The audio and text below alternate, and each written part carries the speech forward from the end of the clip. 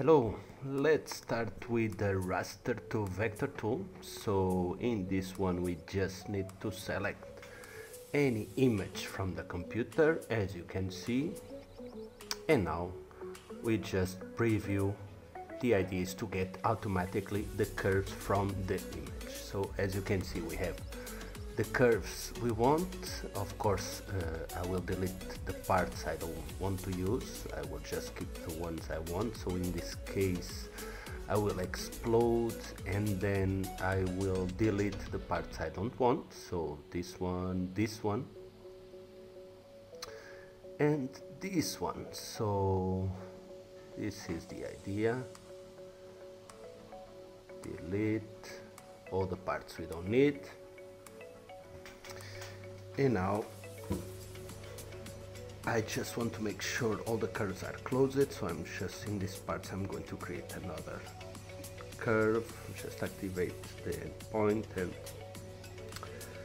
close this curve from endpoint to endpoint, and again in this side close the curve and make sure these are a single curve, so I will join,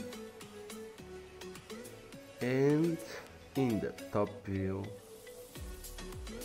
I will now scale it to the size I want to do my model. So the idea now is just to place the model on the scale I want to use, and I use the grid as reference. So now I'm going back to the perspective to start with the emboss. So I just click on the emboss, then I have this project settings, so I can define the object type, I mean the cap type, then the resolution, and of course the size. So in here I can define everything and click OK. So now I can start with the emboss. The idea is to add a new operation, select the curves, and with the gumball define how I want the shape. So I apply the operation to this specific curve, I adjust the gumball in this operation, refresh, and now the idea is just to refresh to make sure when we change the gumball to update the results, and from here I will well, at this point everything is okay, so the next step will be to click OK to apply the results, and next step will be exactly the same but with to the other curve. So I will start with the emboss. Now I choose a new project and I keep exactly the same project settings, so I can add a new operation, and in this case I'm going to use the other curve. So I just once again exactly the same process, adjust the gumball, refresh to see the results, and here we go. Refresh, make sure it's exactly what I'm looking for, and finally we are ready. So looks everything good. Well, just a little bit more to avoid this flat area in the top. So refresh, now looks good. I can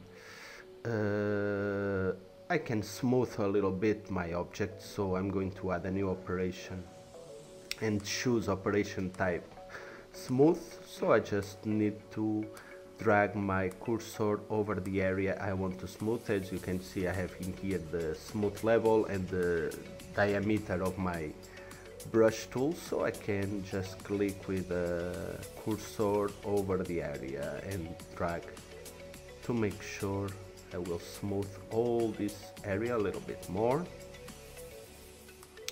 I can increase the smooth level in here, so I will keep with a smooth tool,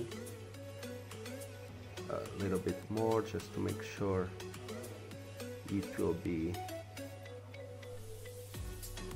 exactly as I want.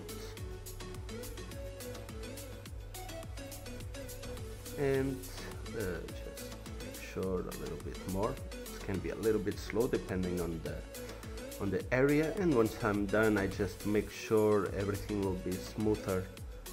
I will put again level 1, and from here I just smooth a little bit more with the level 1 just to make sure everything is good. And finally I will, in this case I need to turn off smooth operation, refresh, and once I refresh I will be able to click on the check mark to apply the results. Here we go, so the model it's ready. I'm going to change to render it so we can see the result. This is the idea, really easy to define this emboss part from the Clayoo logo. Thank you.